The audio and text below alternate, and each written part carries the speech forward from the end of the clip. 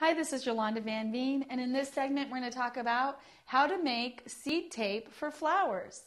Now, we've all seen the commercials for the 70-foot long automatic garden, and you get this roll of seeds and you'll have an instant beautiful garden, and it's only $29.95. You can do the same thing at home with a lot less money. So first of all, you need some seeds, and it can be any type of seeds. These are calendulas, and you can use cosmos or any type of annuals are the best. Any type of seed can be used on a seed tape. You can use all types of material. I like to use anything organic, whether it's honey.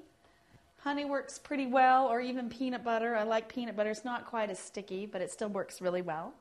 And by using 2 pieces of toilet paper, you make your own seed roll. And so all you need to do is just take some toilet paper, and just instead of making a peanut butter sandwich, you're actually just putting it on the toilet paper. And just make it real thin, but make it so it's sticky. Oops. So you want to have like peanut butter sandwich consistency, and you want to have some peanut butter. And then you take your seeds and you just sprinkle them.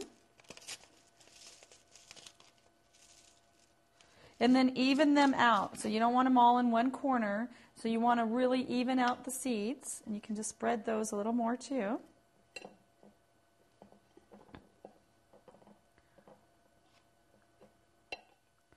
Okay, you can use the whole strip. You can make it as long as you want. But once you've got the seeds in with the peanut butter, you take another piece of toilet paper and you put it right on top. And then you have your own seed roll. And so you can make it longer. You can use different types of seeds.